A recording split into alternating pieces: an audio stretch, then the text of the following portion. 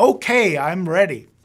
Hello everyone, my name is Dr. Hans Süß. Before the opening of our new fossil hall this coming June, I'm here to answer some of your questions about dinosaurs, life, and even cats, because I love cats. Lindsay sent us this great question on Facebook from 5-year-old Andrew. What did Spinosaurus use its sail for?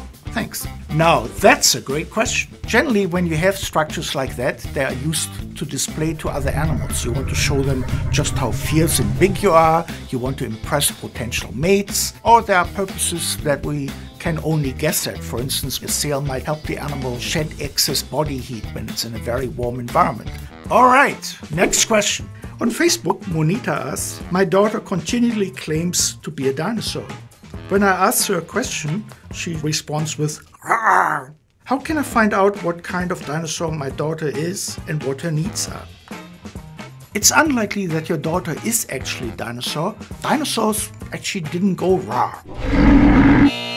That's a Hollywood thing. If you look at reptiles today, crocodiles, lizards, snakes, they actually don't make rawr. They hiss, and they growl.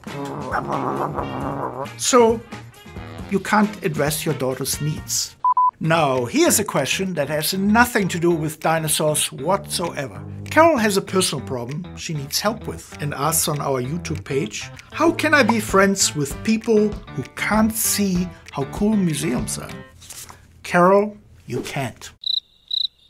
We don't have any more time today, but please post more questions in the comments below and I'll try to get to them next time. Have a nice day.